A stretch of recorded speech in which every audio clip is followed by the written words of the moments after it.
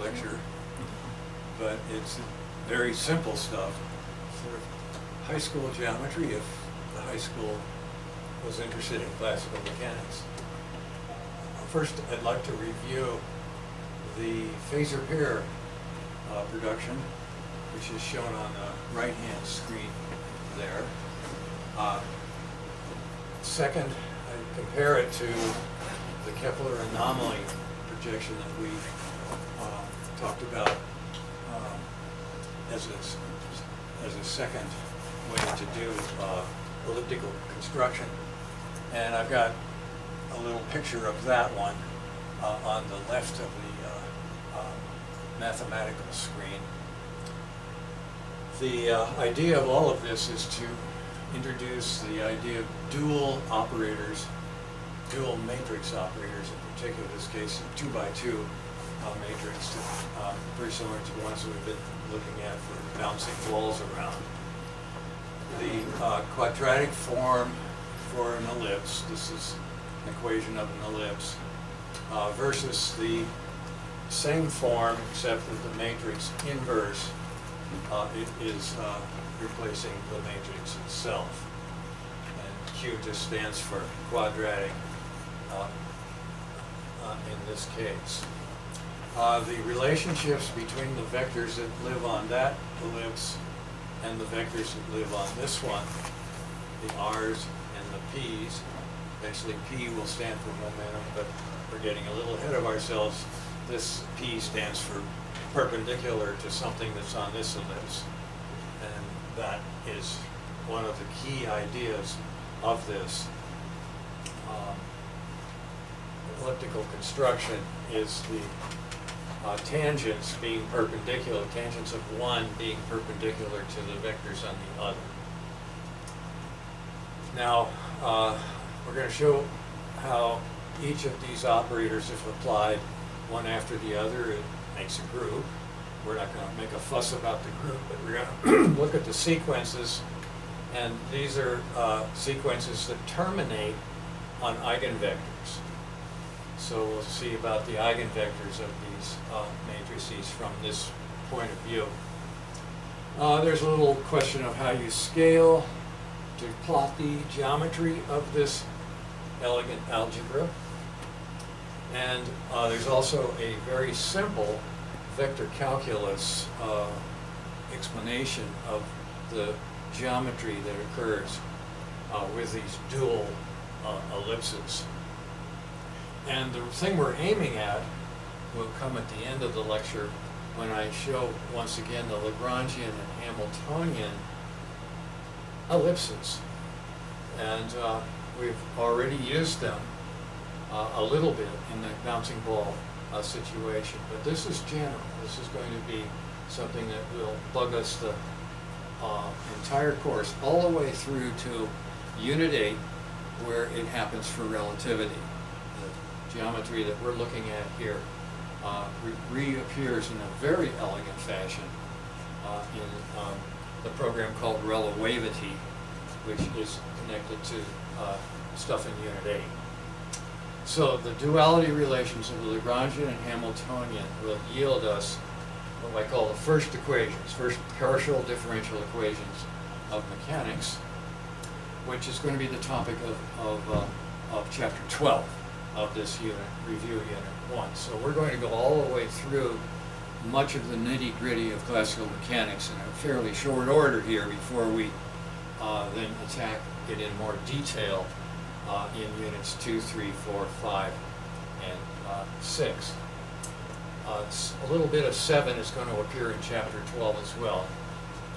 One of the things that I do have to review, and it's something you guys have probably seen already, but just what does a partial differential relation amount to, and why can you get away with switching the order of differentiation of functions of 2 variables or 3 variables or 4 variables, any number of variables.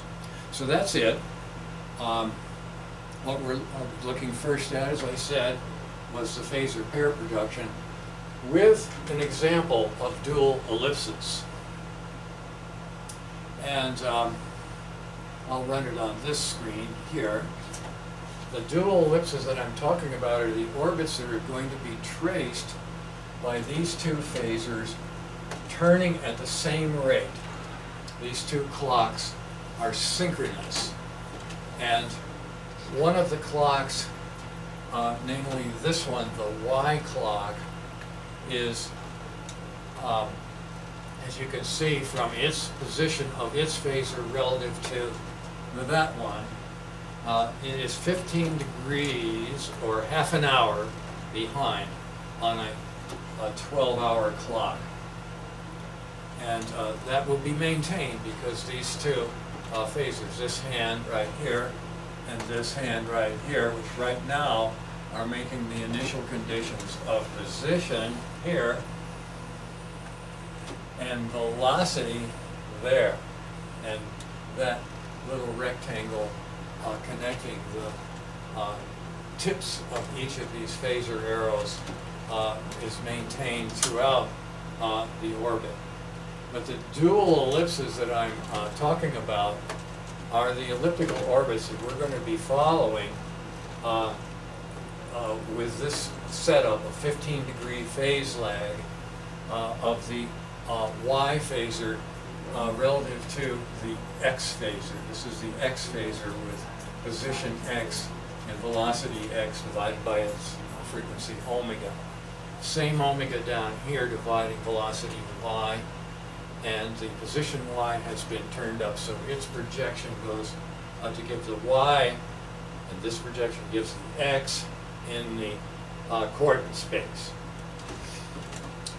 And one of the things I should make notice is this is really a beautiful coordinate system. It's a pincushion Cartesian coordinate system, might be the best name for the crossbars in there that are the intersections of each of these ellipses associated with a phase lag of 15 degrees, 30 degrees, 45, 60, 75, 90, and so forth, that make up the orbits that are all on top of each other here in the coordinate space. A similar arrangement of orbits is occurring up here.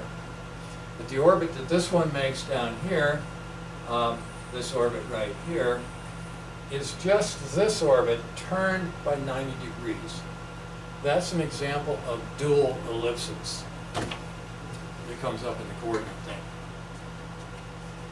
All right, and so as I march through this, let me get out of the way here and go from 11 o'clock for that phasor up there, and 10:30 for this phasor, one click to 12 o'clock. That's a 5-minute out of 60-minute click there. So they both jump forward by that amount. And the ellipse was traced out by that sector right there. And the velocity part of the ellipse went from there to there. I didn't draw anything in that little jump right there between those two points. Sorry, that's the going forward again. So there's our initial point right there. There's the next, second point that's being drawn on these ellipses. Next jump, also 5 minutes. Next jump, also 5 minutes. Each one of them has jumped 5 minutes. The velocity is working its way around. There it is, almost at the, well, in fact, exactly, because this is 3 o'clock, exactly at the tangency point that marks the phase lag. And that's an interesting idea. This now tells you what the phase lag is in terms of the elliptical coordinate system. Next jump is around the loop there. Huge jump right here. This is a Kepler equal areas being swept. This thing has a very long lever arm, so it doesn't have to go very far to sweep that much area. And so forth. As we go around the bend now, they're both getting to be about the same speed, but of course very different directions. And then this one winds up on a tangency point marked by 15 degrees, and so forth. So this is the world of SU2 mathematics. That's what we have here. This is the two dual ellipses associated with this particular solution to a degenerate U2 two-level quantum system, if you want to ask for an application that's much more modern than classical mechanics. But this definitely is classical mechanics here. The most fundamental part of it in the simplest form. Okay? Now, here they all are, which is what we have on that slide right there. The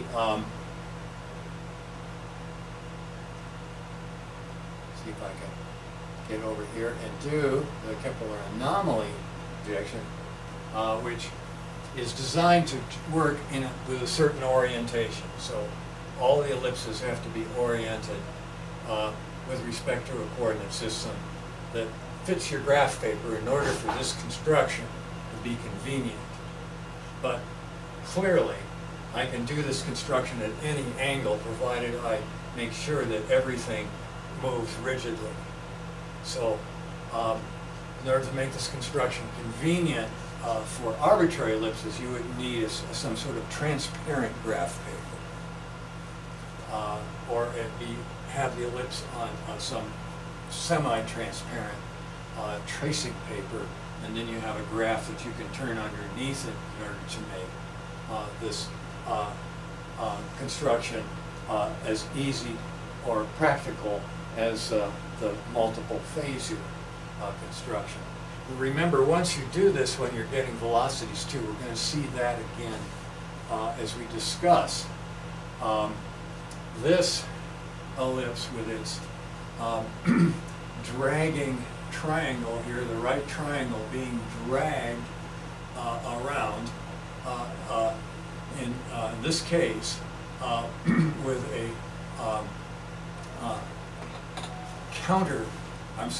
counterclockwise, right-handed direction, but it could just as well be going this way.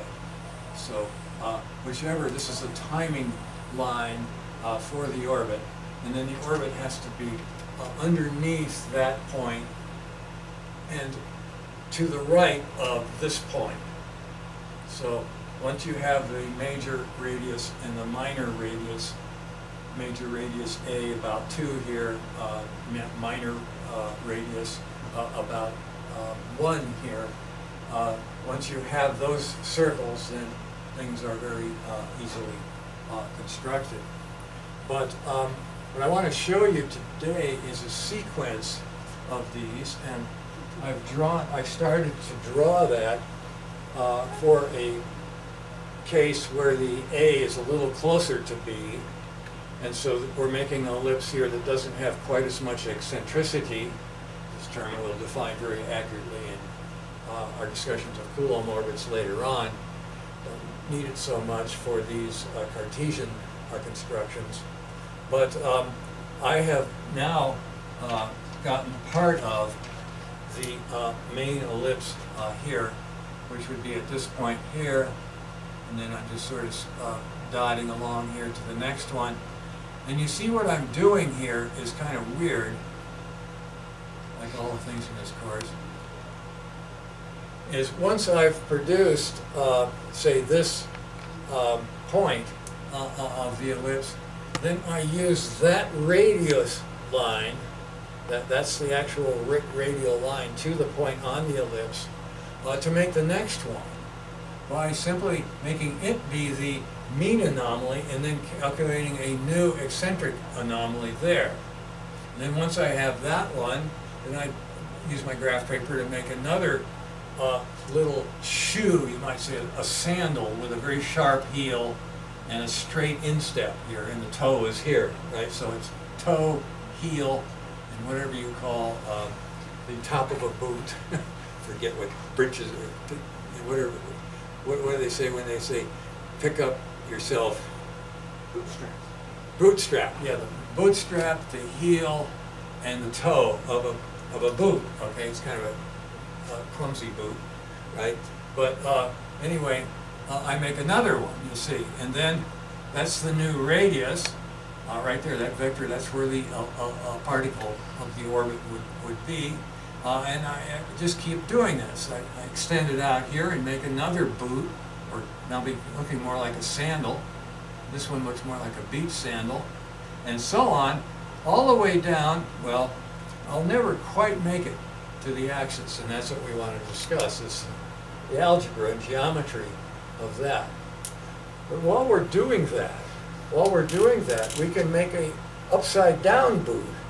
Turn your head to the side, and I've done a little bit of it over here, but what I'm interested in there will be a different ellipse that is here, here, you see, and then I would actually have another point that's right here where they're doing double duty, and then and so forth. I would have an ellipse that's dual to this one. So there's going to be an ellipse in here that has the same shape, roughly. Well, not roughly. It's supposed to be exact, but you know, these constructions are not perfect. Same shape as this one, intersecting it. Those are the dual ellipses that come out of this construction. And eventually that's going to be the geometry of the Hamiltonian and Lagrangian functions. In general, it's very general, relativistic quantum effect. Classical mechanics has got to pay homage to our current reigning theory, which is quantum mechanics and relativity. If it doesn't, we need to fix something. So, here's the deal on the duality from the algebraic point of view.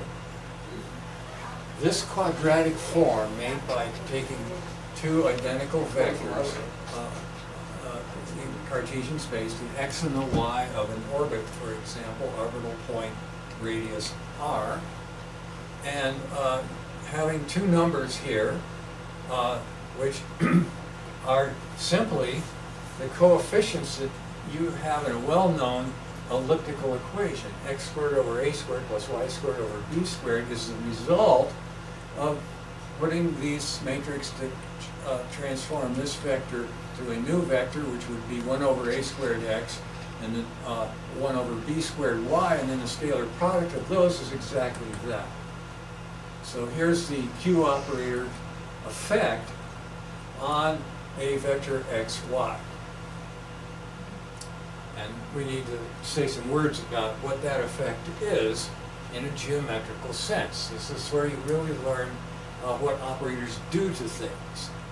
And we're doing a very special kind of operator, actually a symmetric operator. Q quadratic forms don't work very well if you don't have a symmetric matrix, just as the bouncing driving, the matrices that did the collisions don't work very well. Those mass matrices don't work very well if they are not symmetric. So you can do a whole sort of weird subject where they aren't symmetric, but it's like stepping off of the boardwalk into a swamp. The inverse of this generates this other ellipse called the dual ellipse. So I take the inverse of this matrix, easily done by simply inverting those two numbers and coming up with an equation that looks like that. That will be the equation of this ellipse right here. So we're going to have two ellipses that are really different things and can be plotted with different scalings, but we're going to pick a scaling so that they correspond rather nicely to each other. So this equation here, which is written out in detail here, is the dual of this one. So that's what we're going to work with. So you see right away that you have a Q operator that acts on R and maps you into the P space. And then you have the Q inverse that'll take you back. So if those mappings are well defined, we've got something that has the same geometry as Hamiltonian and Lagrangian, as we try to explain by the time we get to the end of this today. Now, it helps to have a picture of this. And this is the picture that I am plotting here to the left, and we'll be showing you lots of more detailed plots. The original ellipse right here with x squared over a squared plus y squared over b squared, having a and b as its major and minor radii. It has a companion that is 90 degrees to. In order to get that, and you see the idea is that we can plot the p-ellipse in any scale we want, and all the stuff that we're talking about here pretty much is going to work. Especially when we talk later about this ellipse having to do with velocity, and this ellipse having to do with p, which stands for momentum. So they can be scaled to anything. I can shrink this ellipse if I don't change its ratio down or make it bigger, and it isn't going to affect a lot of the geometry, most of the geometry that we're going to talk about here. So in this case, I'm going to rescale by a factor that's the product of A and B. So the P ellipse x radius, and that's 1 over A, inverse of the radius of the original ellipse, will have to be plotted at this scale factor, A times B times the 1 over A, which just makes it BB. And then vice versa, the y radius 1 over B, which this thing has here, will be plotted with the scale factor times that 1 over B, which gives you A. In other words, they switch. Okay, that's one way to scale this. Not necessarily the best way for geometry, but geometry works best if you pick the scales carefully. So what I want to do is show you first this norm relationship, and then the sort of an orthogonality relationship. And I should point out that this kind of thinking, this duality of thinking for vector spaces is extremely important for physicists. And the example that I would give first, if we could direct our attention to these little vectors that we're going to be encountering first in chapter 12, so-called covariant E sub j and contravariant E super j that are made by partial derivatives that are sort of inverse of each other, are called improperly, I think, unitary curvilinear, usually non-orthogonal coordinates. In other words, this is what you need to handle the most pathological coordinates. Why are they called unitary? Well, it's because the idea of them is to make it so the scalar product of them is 1, if you're talking about the same dimension. And that's this idea right here.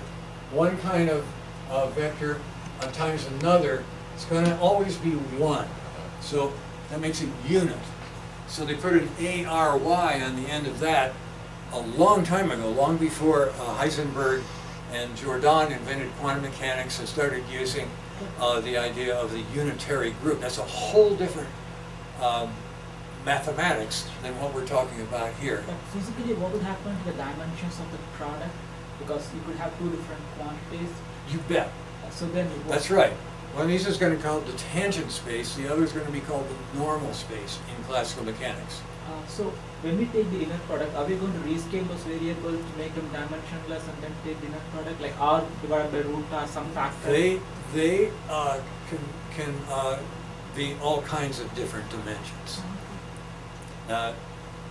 We'll talk about that later on. But the other dual space that I should point out to you right now, the one that is deserving of the name unitary, are the bras and kets in quantum mechanics that make the matrix element bracket.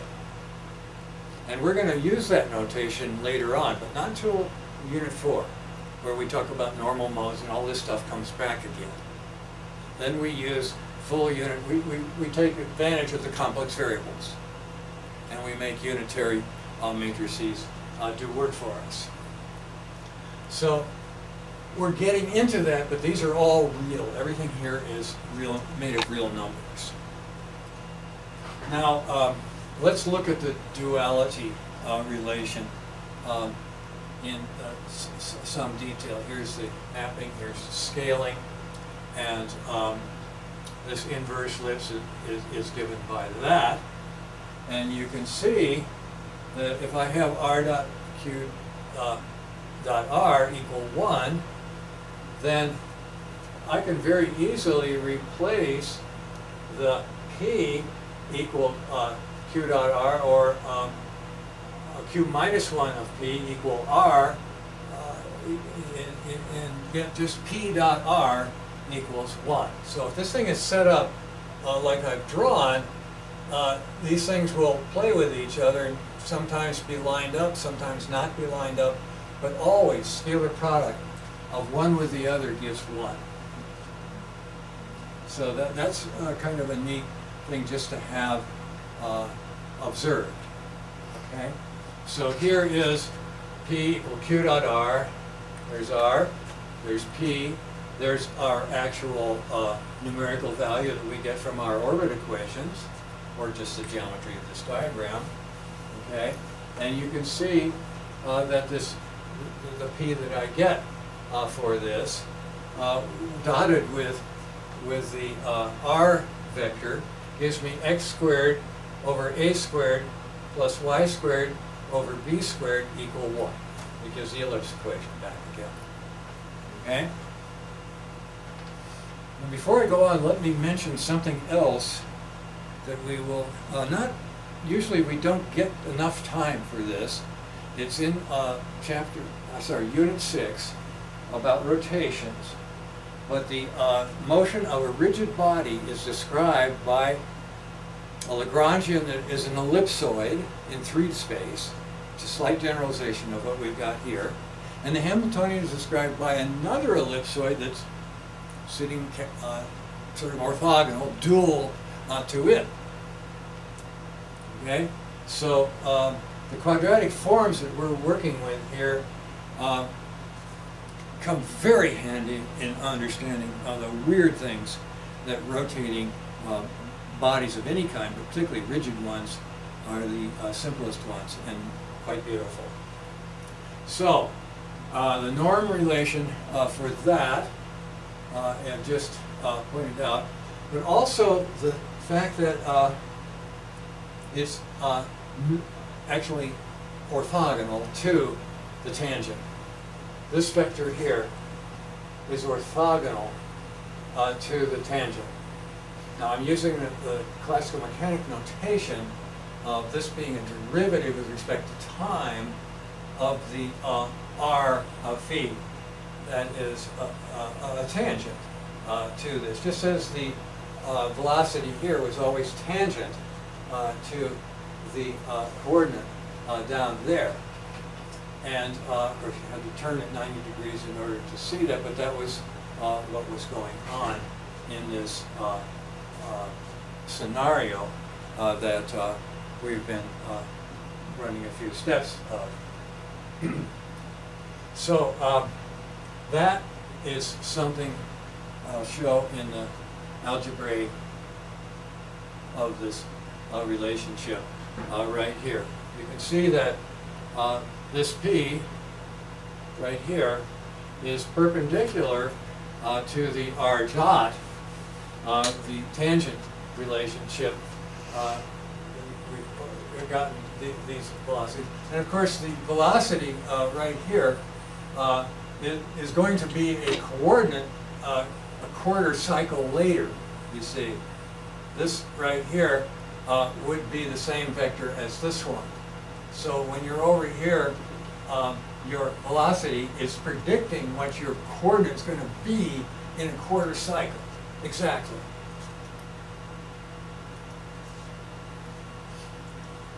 Well, that vector, that velocity vector, is perpendicular to this. And P here stands for perpendicular to velocity. This vector P theta is perpendicular to the velocity. At all times, at all angles, all phases, whatever you want to call this, the motion that's imagined, the ability to go around ellipses. Okay? So here it is. There's the velocity minus a sine, b cosine. There's the other one that cancels. Okay? A cancels a. You get cosine sine with minus sine, you get cosine sine plus sine. Okay? And, you know, when you're analyzing things like this, you play back and forth between the shape of the geometry and the actual algebra. Because, you know, it's a complicated thing and you save yourself from mistakes. So, the other part of it is that the velocity associated with the p ellipse, here's the p dot, that is a tangent associated with this p, okay, which is just p with phi plus pi over 2. We've already pointed that out for all of the arithmetic that occurs for these. And that will be perpendicular to the coordinate of that moment, phi, of that phase, phi. Okay? So both of these relations are true. P dot r equals 0 and r dot p equals 0. Okay? There's some neat ways to prove that directly, but I'm going to skip that for the moment. What I want to do is just start building a whole bunch of these things by doing the heel and the instep construction. So the first thing I do, I pick a slope, and I pick an easy one, 1 to 1. So this is a 45-degree slope that I'm starting with these ellipses. And I've got the ellipses already here, but I'll be constructing points on them again. So I start with this unit vector, a true unit vector, and then I go forward and put down a slope that is b over a. And you see, that's the thing that's going on here with a typical matrix. Now this matrix is the square root of our q. Our q, recall, was 1 over a squared and 1 over b squared. This one is the square root. Okay? You got to square this thing in order to get q. What it does is take any slope here. For example, over here on the board, I started with a slope that was a little bit higher. What it's going to do is multiply whatever that slope is by the ratio a over b. Okay?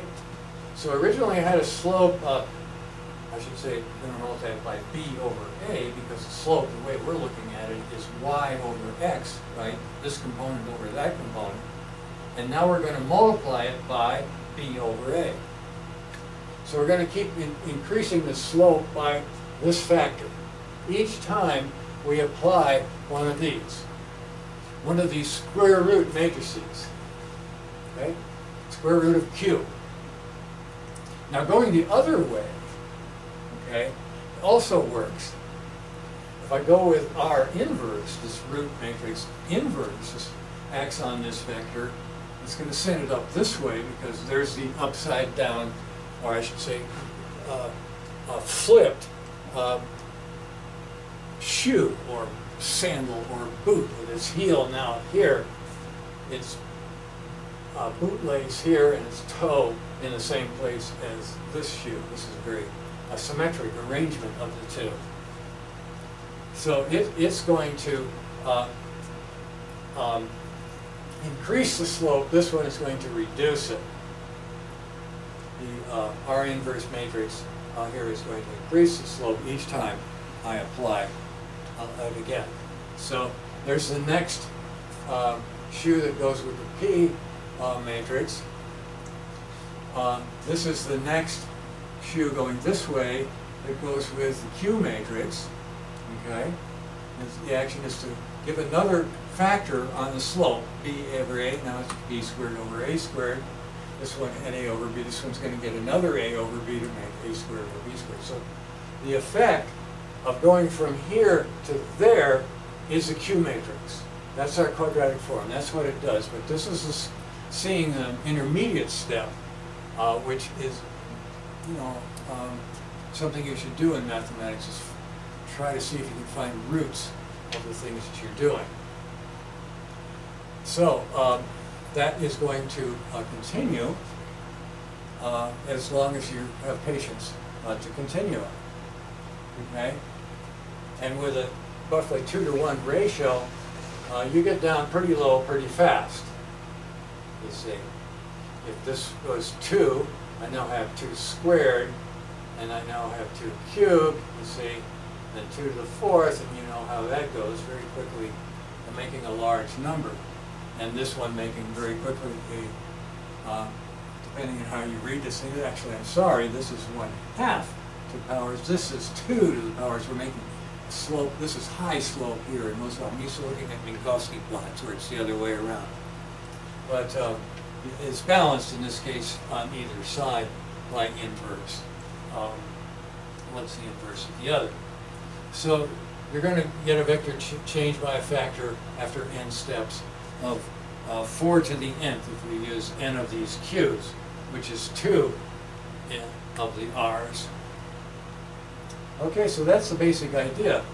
And eventually, this series terminates on an eigenvector of the Q and the Q inverse matrix. So these, there's one eigenvector that's at 0 and 1. Here it is. That's the y unit vector, or y vector with some factor. Doesn't matter what the factor is, still an eigenvector. And then this one, the 1, 0, horizontal. Okay? So just wanted to show you an example of operators that, if you keep doing them, go to eigenvectors. Now that turns out to be a very important numerical technique for getting eigenvectors of quantum operators, like Hamiltonians.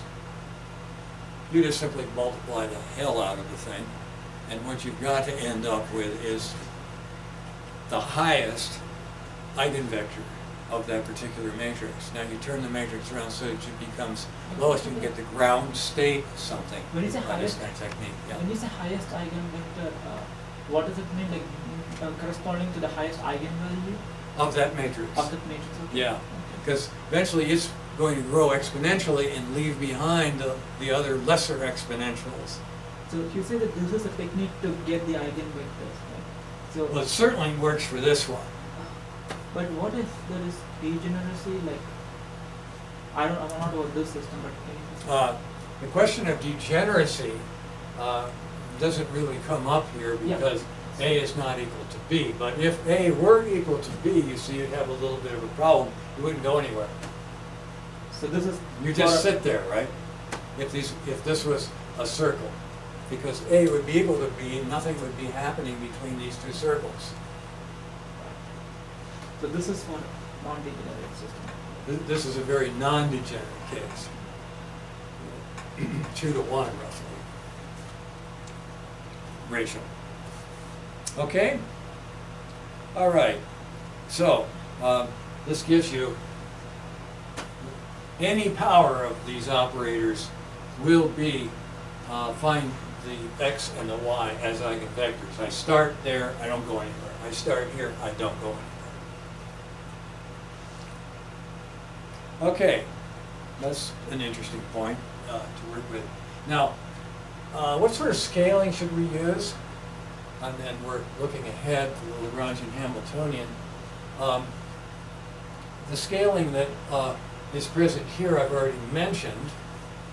it's the one that makes it so the dual ellipse is the same size. But I would prefer for many applications that I not scale by the factor AB, but just by B. And that way I can make the smaller radius ellipse be inside the unit circle and the larger one be outside of the unit circle. So that all the vectors that I get that live on here will be in the inside, and all of the other vectors associated with the original Q will be on the outside, the R vectors. So the P vectors are going to live here, the R vectors are going to live here, and they're not going to get in each other's hair quite as badly. That makes the geometry of some things easy. So the idea is that the magnitude of R will be greater than the unit circle, one, and the magnitude of the perpendicular guy, the dual guy, the purple guy, E stands for purple here too, will be less than 1 or equal. So that's a little bit useful.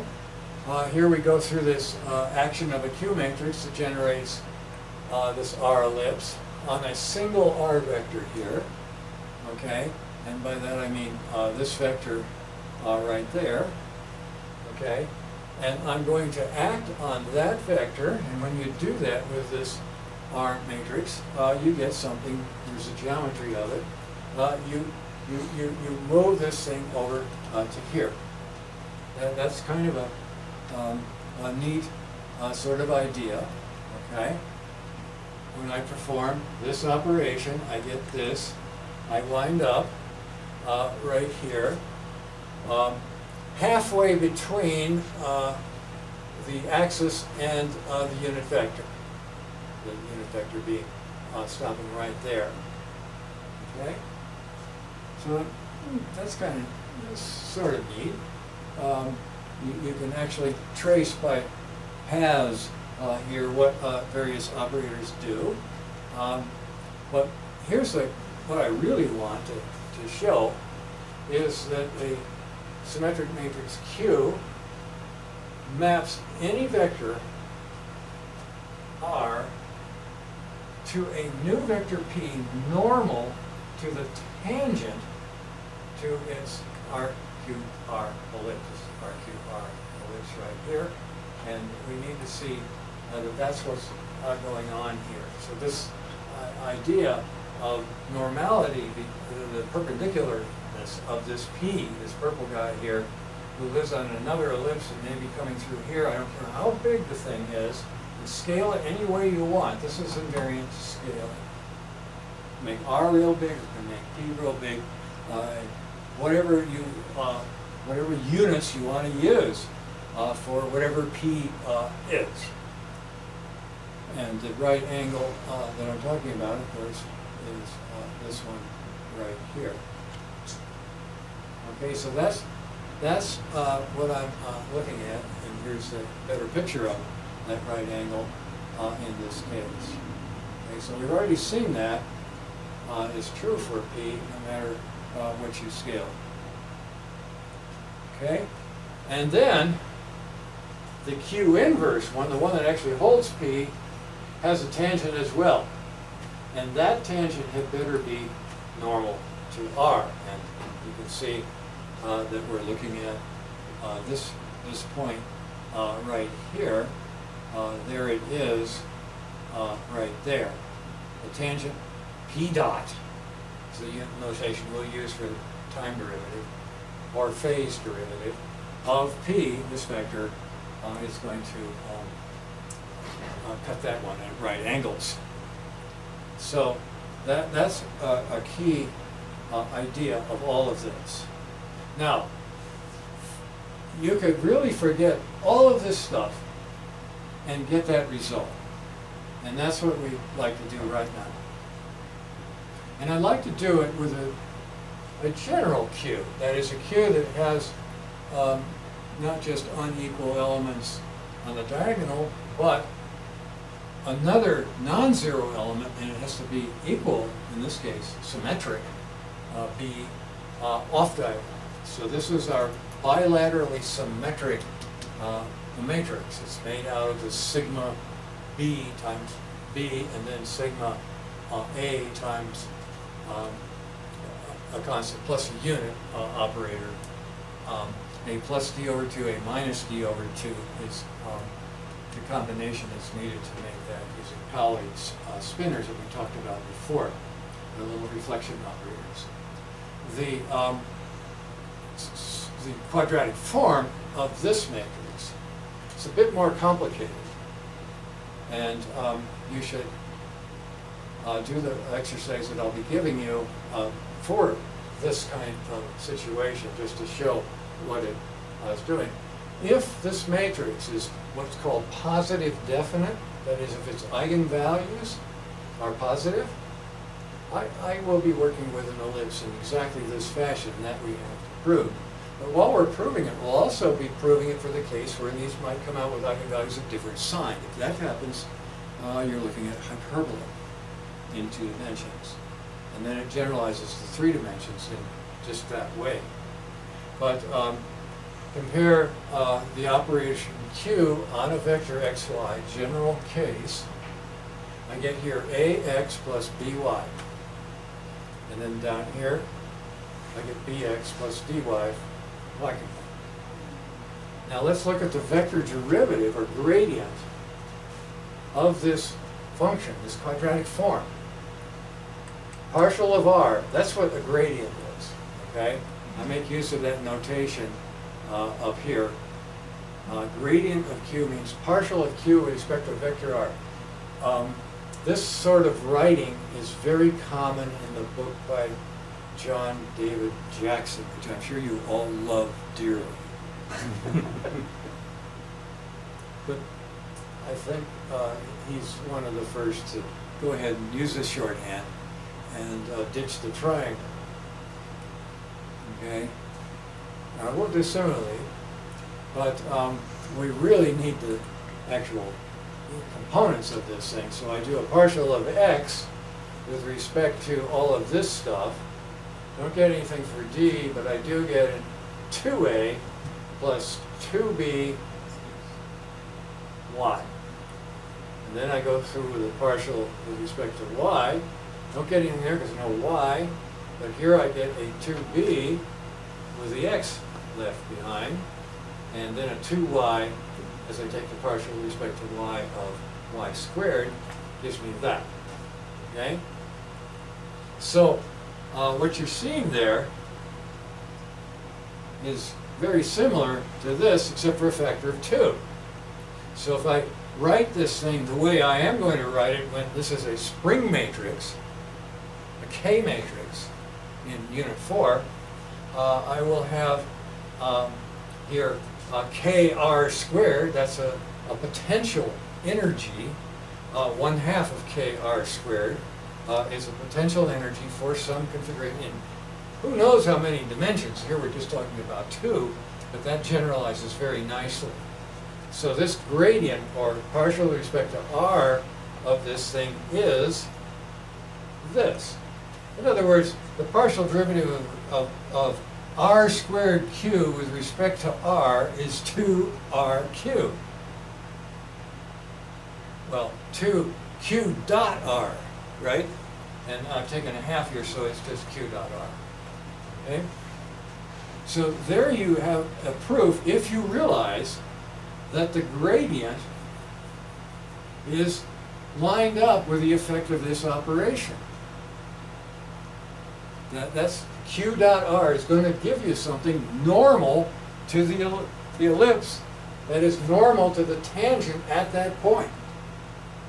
The gradient's going to be that way at that point, right? Parallel to this. That's your p vector, perpendicular vector.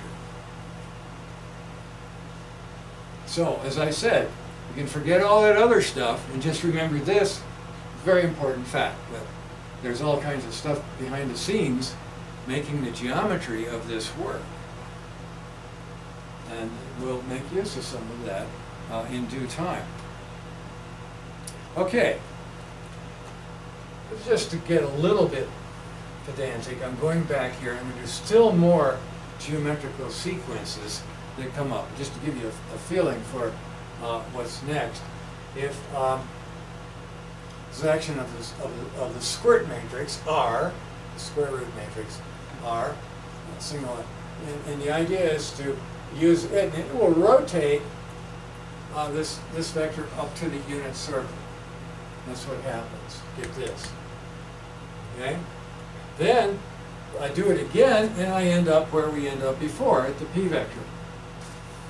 So you can plot your way around this road map with these operators. You can sort of like taxi cabs that take you from point to point of a whole family of ellipses, what we're going to have in some situations later on. Okay? And of course you can keep doing this over and over again. And when you do this, you get an advantage that I think is really cool. This is a cool way to construct normals. All you have to do is take a compass from this vector to the next one. It'll come in there, and you put a dot there and then draw a line through that. That's your tangent, very precise way to get the tangent. The contacting tangents is contact construction that leads later to contact transformations in classical mechanics.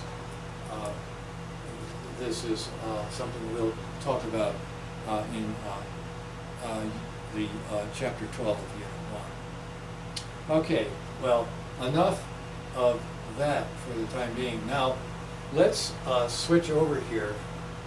Just go ahead and look at the idea of the Lagrangian and Hamiltonian duality. But I need to review something that is Cal 2, Calculus 2, okay? Just a review of partial differential relations that classical mechanics uses without even saying a word. I think it's really important to understand so-called chain rule derivatives and the symmetry with respect to ordering of those derivatives, and when it occurs and when it doesn't. Basically, stay away from singularities. You're good to go. But what I'm going to do is I'm going to take a typical Beaver Lake boathouse. I don't know if you've made any trips out to the local lakes, but all of the docks have roofs over them that are in various state of repair or disrepair. I used to own one, and it was so hard to keep it up that I've since sold it.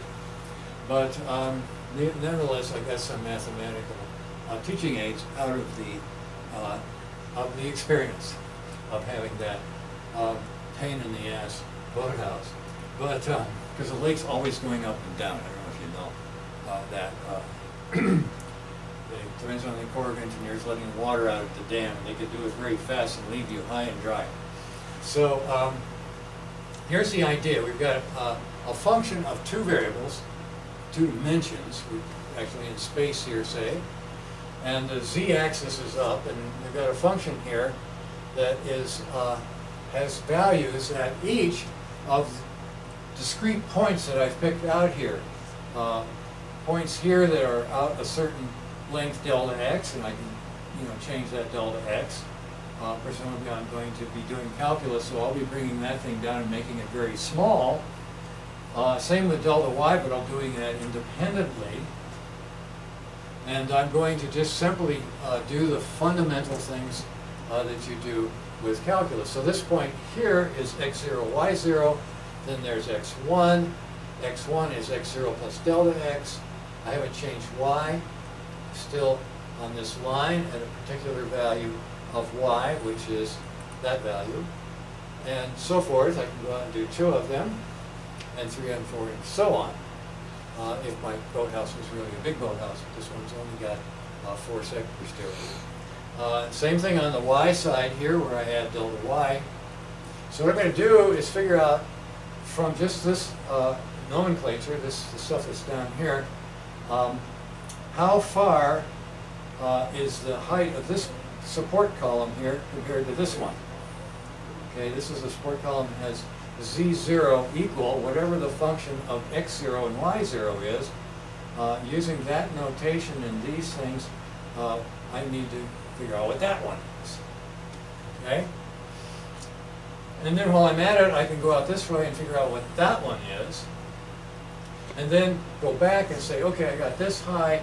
Now I can use this line here to figure out how high this one is. And I'm going to compare that to what I get by going out this way, figuring out what that is, and then using the stuff to figure out how high that is. Okay?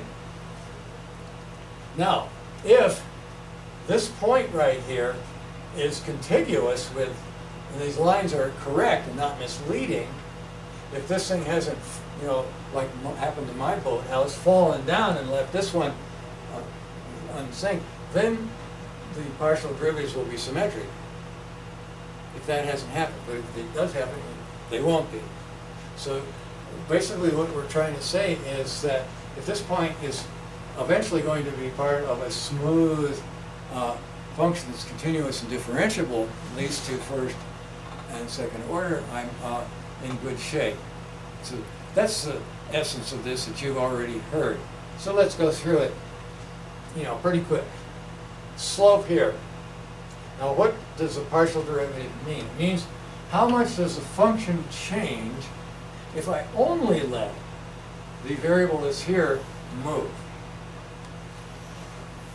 Now if you're in thermodynamics, they made it easier for the engineers who had a hard time with notation. They'll make it easy by writing a little line here and listing all the variables that you kept constant.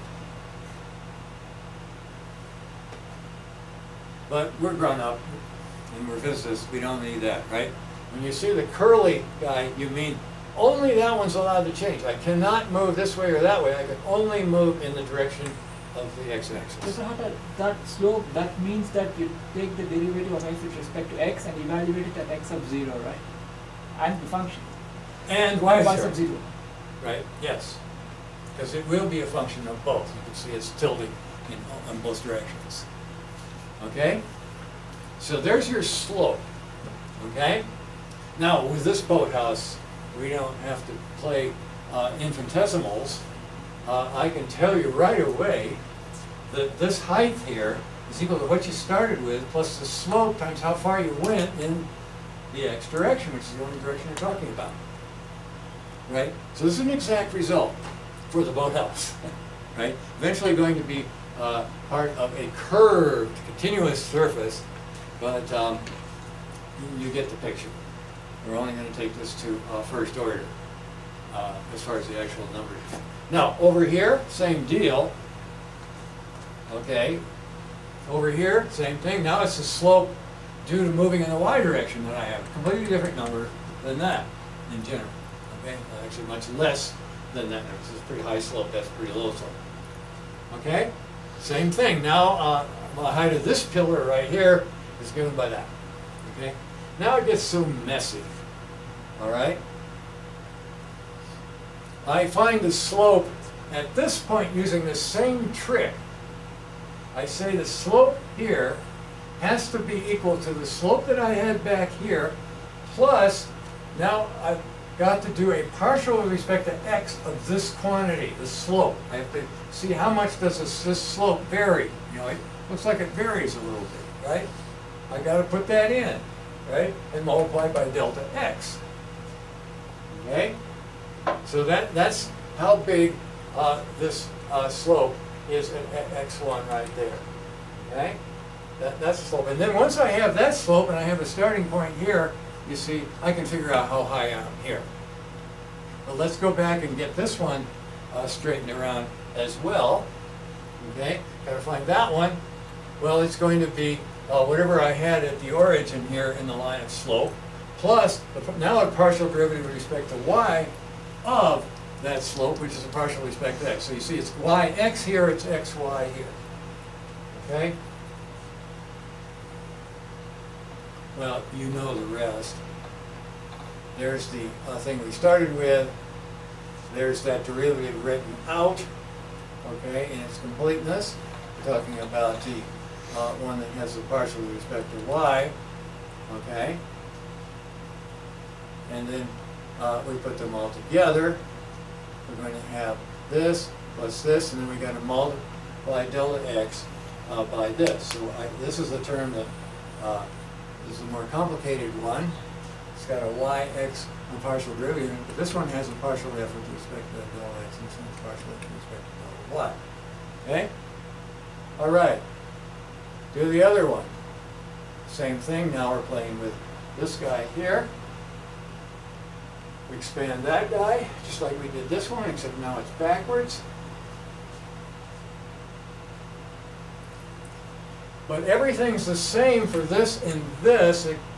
This thing right here, okay, you'll see here.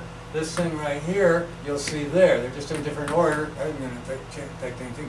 I can just throw this away and this away, but I'm left with these two that are not necessarily the same, unless this is not screwy. This thing comes up there and that one comes up there, forget it. This thing is some sort of helicoid and we're right at the singularity, forget it. Don't try to flip your derivatives at that point. So that's the basic idea. We've got these things here, two important results coming out of this. Okay, those guys are equal, and if f is continuous around those 2 points, then you see they have to be equal.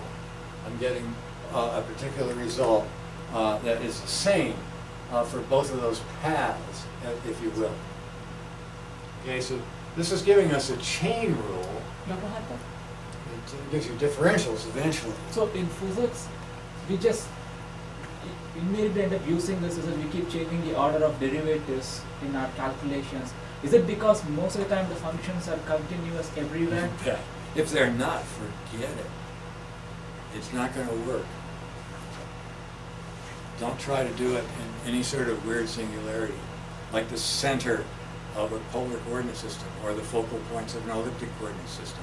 Those are all things that we'll be considering in some detail. Fortunately, there aren't very many of those in the ones that we do, but more pathological situations, goodbye, that rule. So the chain rule and the symmetry rule are the things that are arisen from us being careful about boathouses. This idea, which can be written this way, or lately I find relativity books writing little symbols like that for partials. Also, does a corresponding rule exist even for choosing the order of integration? That's all. That is a quite different, in some ways, discussion. We'll take a look at that when we do chapter 10, because we'll encounter all of this with respect to the complex variables, which are functions of two real variables, right? Complex analysis or analytic functions. We have to define what that really is. That's something that's not done very well in even some math courses, but certainly in the physics, so-called applied mathematics is leaving out some really important philosophies. But the thing that you'll find is things like the Stokes theorem or Green's theorem or the generalized Stokes-Green theorems. There is a relationship between what we did with the derivatives and the integrals. Path independence is, I think, what you're getting at. Path independence of integrals demands a symmetry of some derivatives. So they are related. It's just not a simple relation at all, which I won't go into anymore here. Any other questions about Cal 2, which is what we're looking at here? Okay, I think we can go on. Let me see, I have something else here. Oh, yes. Dot product between a gradient and dr. It's another notation for these things that we're talking about here. The chain rule is like that. And this is a velocity relation, chain rule. We're going to use those right at the beginning of a discussion that introduces Lagrange equations and Hamiltonian equations in chapter 12. Okay, now we're almost done here today, except that the next part makes use of all of this stuff. I'm particularly interested in going through this one more time there, and then I will go ahead and see if I can get the beach ball to stop spinning and show some pictures of these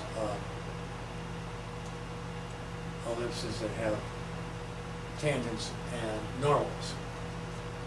And let's remind ourselves where we were last when we talked about the functions of energy functions of velocity, 1/2 mv squared summed over, well, however many dimensions, but we're going to just deal with 2. Is there a case Super that Bowl problem. Lagrangian in general is a function of position, velocity, and time, right? Like, are you just Yes. considering a special case where it's just a function of velocity? This one is not a function of any position yet. Okay, so it's just a special case. That's right. We're doing the Super Bowl problem, okay? And we turn the gravity off, right? So we don't have anything in there that might be, or we haven't attached any springs to it to have a 1/2 k r squared, right? We're just dealing with velocity now. So velocity, that when you make a connection with this stuff, this r that we mentioned here, the radius vector that went dual with p, now it's velocity that's going to be dual with this p. Okay? So the two things that you hear about in any other classical mechanics book that you might pick up randomly in the library are Lagrangian and Hamiltonian being explicit functions. You hear velocity and rescaled velocity, which is momentum. Okay? There's a little Q matrix there. Okay, but there's one here too. Okay, that's where it really starts. The M matrix is our Q. Okay? Now, we could just forget about this, but remember what a powerful thing this was? This is the Lagrangian, whatever, in honor of Albert Camus. This is one step away from this, you see. I'm going to scale this thing with square root of m, 1 and 2 respectively. Okay? So that I get an energy that has a 1 here, right? It's just a sum of squares. V1 squared plus V2 squared. Oh, don't forget the half. We didn't take that away, but we did make this go away. So the Q matrix turns out to be an identity matrix because of the rescaling, right? We've rescaled the ellipse to a circle, right? Exactly. Okay? And then you do this again, and now you've got that. That's your MV that gives you momentum. Okay? So you can write the same energy either as m1 v1 squared or p1 squared over m. Because p1 is simply m1 v1. And so with all of the dimensions. Here only 2. So I have m2 v2 there. But the square root of m1 times v1 was the thing we called big V1. And by doing that and making this a unit matrix right there, the sum of squares made the geometry a ruler and compass job with nice angles and little similarities and things like that. So we could do multiple collisions using this practically with our eyes closed. Very hard job using either one of these. Okay, if you want to do a lot of collisions, it gets messy. This does not. This makes it analytic as well. Okay, so as I say, I'm going to throw this one away for a while. It's going to be thrown under the bus for a while. Okay, we'll pick it up much later. We're doing the standard Lagrangian, the standard Hamiltonian geometry. Well, we've seen a picture of that before. Okay, the M1, M2 matrix is our Q matrix. It's like our Q matrix, which was a square of the R matrix, which is a squirt matrix, okay? And then Q inverse, which is our squared inverse, is like this matrix right here. 1 over M1 and 1 over M2 is what you use to make that ellipse. So we could just work with these two, but remember, this one is there being a circle. Each time you scale, and what we did here was we just do a gigantic scaling of this thing up to that, and a gigantic crunching of this one down to that. This is a more gentle scaling of this one and a gentle crunching to just make them equal.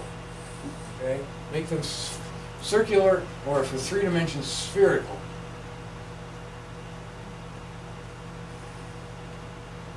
Well, when you do that, all your slopes get multiplied by these matrices, right?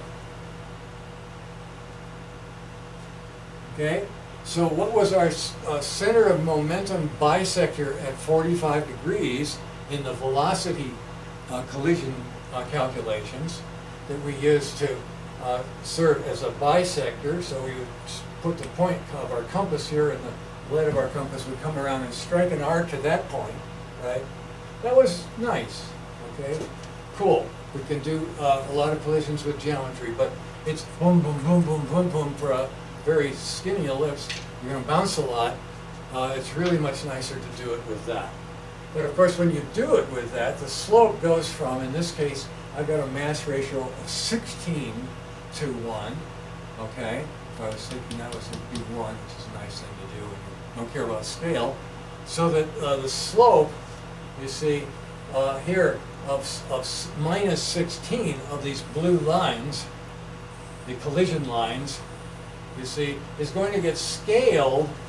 Well, first, it's going to be scaled by the square root of 16 to 4. So the slope here is minus 4. And then finally, when I do one more time, I'm going to scale that sucker to 1.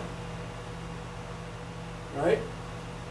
So the thing that used to be at 45 degrees, which would be the perpendicular like that one, where the velocity was equal, now this is the momentum line. Okay? The momentum line is P1 plus P2 is constant. Sum of momentum is constant. That's what gives you a 1-to-1 slope in the Hamiltonian geometry. Meanwhile, the bisector used to be 1-to-1, right? That thing is going to go to plus 1/16, practically flat. That's the bisector, you see, of this ellipse. Any of these lines here get bisected by that. And that sets up your geometry for the Hamiltonian. This is much nicer, okay, because this thing is perpendicular to this thing. That makes that geometry really sweet. Okay, well, we've got just about 5 more minutes. I think I can show you a little bit of the calculus of duality. And this is absolutely bizarre, and we're going to try to make sense of it in the next lecture, lecture 11, which sets up why it is that various things that we're saying right now are true. But this is the basic philosophy, almost. It's so weird sounding, that you don't even think it's right, but it is. Starts out with simple demands for explicit dependence. Call it loyalty or fealty to the colors or something patriotic, okay? Where each of these different countries here, Lagrangian country, Hamiltonian country, or Strontian country, say some things about their quantities. For example, Lagrangian has no explicit dependence on momentum. So I am going to write that partial of L with respect to P is identically 3 equal bars, 0. As is the Estrontian. Estrontian does not give a hoot about momentum. Okay? Dr. Harter, in your example, the Lagrangian depends on velocity, like half mv squared. Yeah. So we can rescale it and write as p squared over 2m, right? The same thing. And then in that case, dl by dp would not be 0, because it would be... Well, you're getting a little ahead and also a little behind by that question.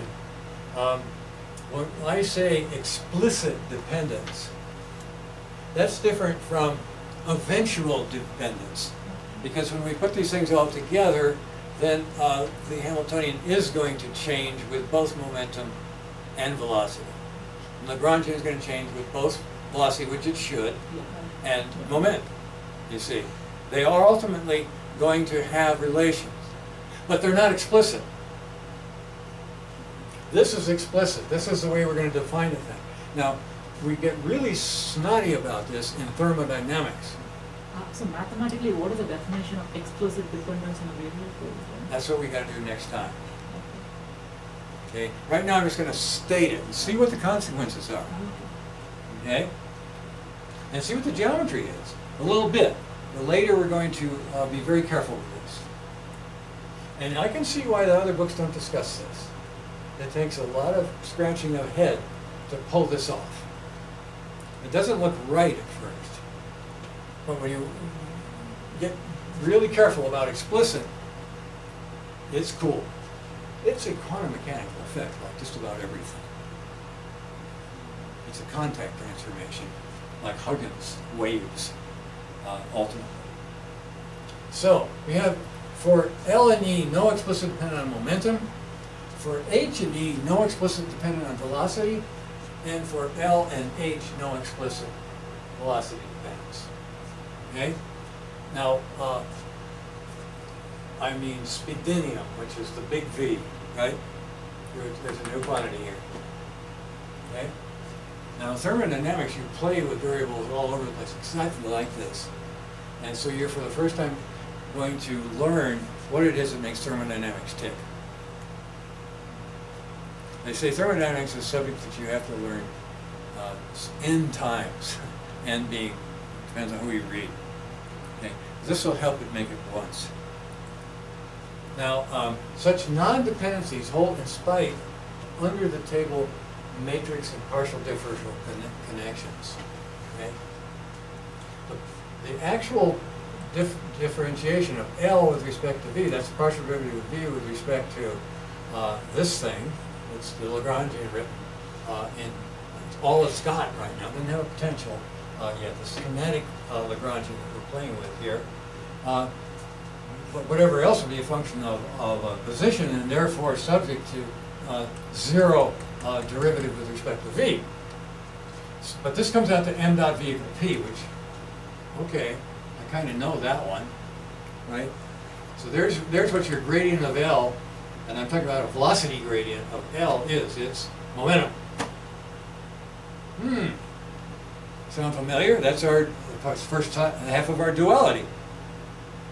Okay? Now go over to Hamiltonian. All right? Now we're looking at this V here. Partial H with respect to P. That's what we're getting here. Partial derivative with respect to P of this. This is the result that we get. The gradient with respect to P space of this Hamiltonian is velocity. That's just these relations right here. That's just our gradient that we talked about. Okay? That's the, you know, the animals, the I call Lagrange's first equations.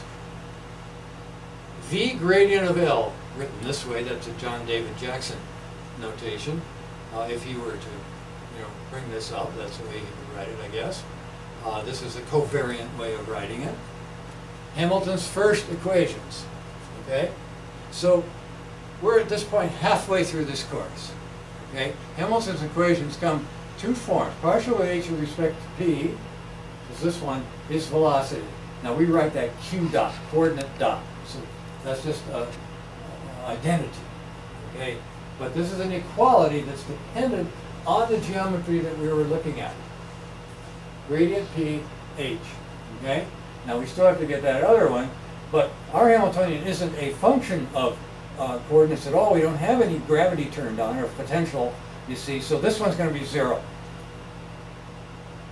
Okay? I don't bother to write that. Now the Lagrangian equations, okay, right here, the definition of covariant momentum, P, is the gradient of the Lagrangian, partial L respect to Q dot.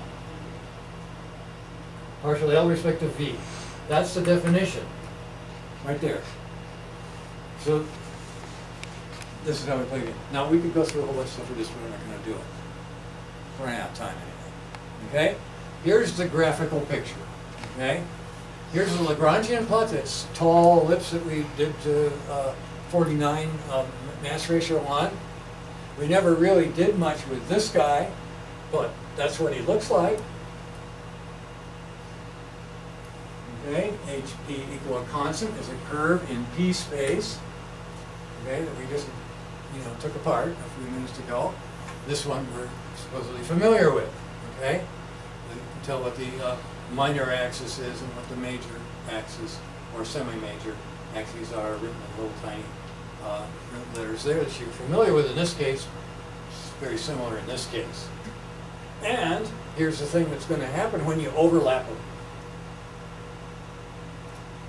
The Lagrangian tangent, remember, and that's the slope of the collision lines, okay, in this case, all right?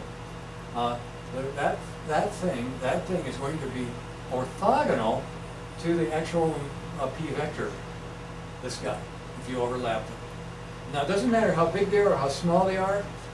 If you have less mass, then this guy is going to be big and that guy is going to be small because it's a big number in the denominator. If you have a tiny mass, you're going to get a big Hamiltonian and a little Lagrangian. But still, the orthogonality relations that are sketched here are the same. So this tangent here is going to be perpendicular to the velocity. That's the tangent at the P point. And the tangent at the V point is going to be perpendicular to the momentum. Okay? That P is going to be the gradient of L. It's going to be pointing this way all the time, always normal to that thing. And then this one down here, the velocity is always going to be a vector pointing normal to the Hamiltonian. And that's going to be all the way up through relativity. This is a relativistic quantum effect based on the geometry of waves. We've been doing geometry of waves by fiddling with these ellipses here in our work. So I think that is it for now. We got to come back with our thinking caps on, and I would suggest you read this section before next lecture, which will be quite a few days from now. Which Tuesday.